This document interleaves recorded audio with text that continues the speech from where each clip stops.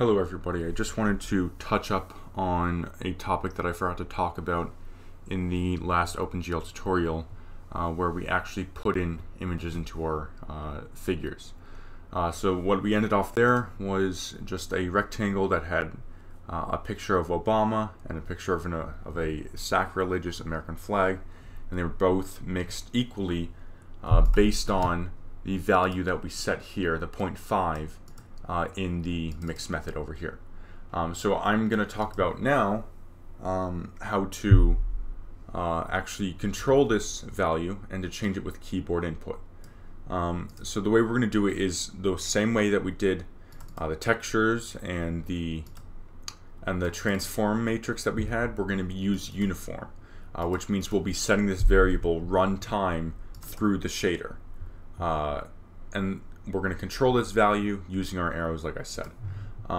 So first thing we want to do is have a global variable that'll actually control that will store this value. So I'll say float mix val, and we're going to set it initially to 0.5.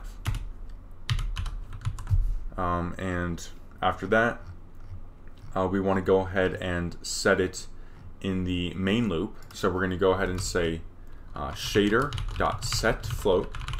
And we will name the float in our fragment core. We're going to go ahead and create a new variable called uniform float mix val, and then just replace this 0.5 here with the mix val. So now back into main.cpp, the name is just what we said, so mix val, and then pass in the float value mix val, the global variable. So if we run this, we should get the exact same thing, and we do. So now let's go ahead and try and change this. So go down into process input, and we're going to go ahead and change mix value. So we're going to go ahead and test to see if either the up or down arrow key is pushed. So if glfw get key window glfw key up is equal to glfw press. So if the state of the key is pressed, then we're going to set the mix. We're going to increment the mix value by some number. So mix val plus equals 0.05 f.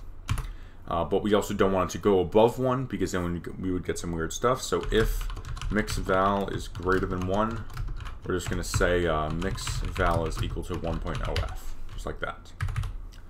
And then we also want to check to see if the down arrow is pushed. So if glfw get key window glfw key down is equal to glfw press, we're going to say mix val minus equals 0.05 f, and then we want to check for the lower bound as well. So if mix val is less than 0, we're going to say mix val is equal to 0.0 f.